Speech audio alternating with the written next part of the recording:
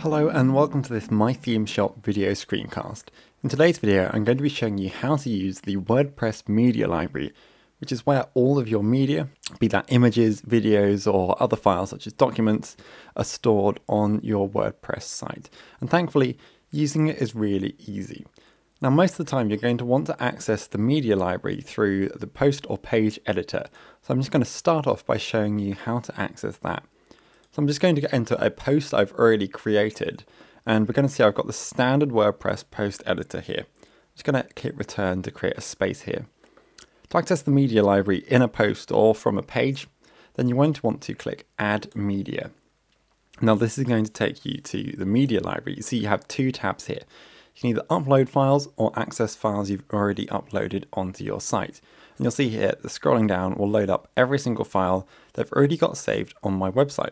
If I click on the left-hand tab here, I can also upload a file either by selecting a file or dragging anywhere and dropping the file onto there. Here I'm just going to add a file from my media library, but if you want to insert a file from your computer, you just need to click upload file and then drag and drop. So I'm just going to add this landscape here, and clicking on that you'll see this creates some additional attachment details. Here you can add things such as a title, a caption, alt text and a description. I'm just going to leave these blank whilst I show you through this demo, but adding a caption is going to display text that can be seen. Alt text is going to have alt text that will hover over, which is also useful for accessibility, and description is, as it sounds, a description of the picture. Your attachment display settings, you can choose the alignment, be that left, center, right or none, and choose where you link to, so you can have a link to the attachment page. That will take you to a page on your site which just displays that photograph, or the media file itself, a custom URL, you can add in your own URL, or you can have that set to none, so there won't be a link at all. You can also choose the size. Now you can either have this full size or 3 additional sizes that WordPress creates for you. So here I have full size, large, medium and thumbnail. I'm going to set this to large, and then I just need to click insert into post. And as you can see, that inserts the image into my post. And that's really the basics of using the media library. If you click on the image, you're going to see you've got some additional options that pop up again, and you can change any of those items that we just saw. So you can change the alignment to left, center or right, or have no alignment, as well as if you click edit, you're going to be able to access the caption and the alt text there, as well as change the alignment here and size. In advanced options, you've got some additional options here, such as the image title and CSS class. Probably don't need to touch these advanced options. Once you're done making any changes, you just need to click update, and then that change is going to be made immediately. And then you just need to click update on your post as well in order to get those changes saved onto your site. And so if we view our post, we're going to see we've now added that image into our post using the WordPress media library, and you can see we've got that image there. Now I'm just going to show you a couple of extra options here. Lower down on the page, if I click add media again, then I can drop into the media library again, and here we'll take this image here. If I now click edit image, I'm going to be taken to the WordPress image editor. It's an image editor built into WordPress that allows you to make simple changes without leaving your WordPress dashboard. You can see here we can rotate the image as well as flip in either direction. I've also got some undo buttons here.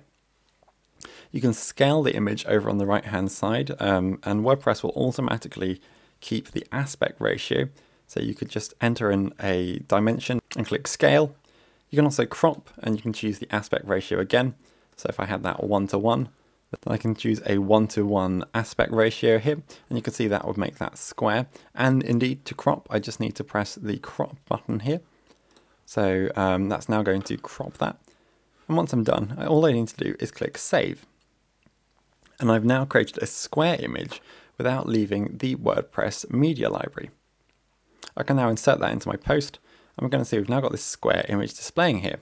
I've just got one more thing I'm going to show you here. If you click create gallery on the left hand side, then you can just tick multiple images here in order to create a gallery and add them to your post. So here I've got 8 images selected. I'm going to click create new gallery. I can add a caption as well as drag and drop in order to rearrange those. and I can choose size. So here I'm just going to go for thumbnail, and I just need to click Insert Gallery, and WordPress is going to automatically add that gallery to me. So I'll just click Update again, and if we refresh our post, we're going to see what that looks like on here.